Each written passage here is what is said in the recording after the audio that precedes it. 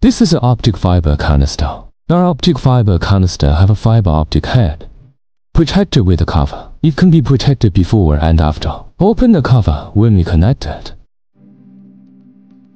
Remove the fiber optic connector. This is a fiber optic FPV. Our fiber optic FPV has a FC fiber optic interface. Just plug it in. Plug in the corresponding fiber optic port. This is the FPV battery.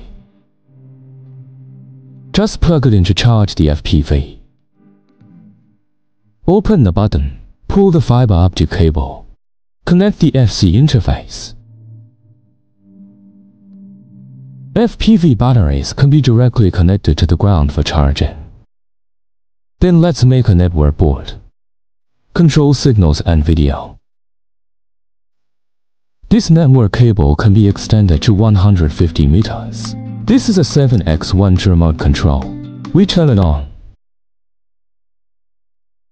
Configured with an adapter for video and data interfaces. Let's plug in the network cable. We have the video port. A video port connects to the monitor. A video port connects to the manipulator glasses.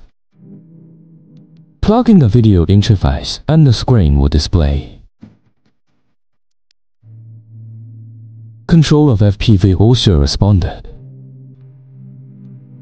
It's very simple, easy, efficient to operate this way. The first step is to assemble the FPV. Step 3, connect the ground end. Then it's ready to use. Step 2, connect the FC monitor end.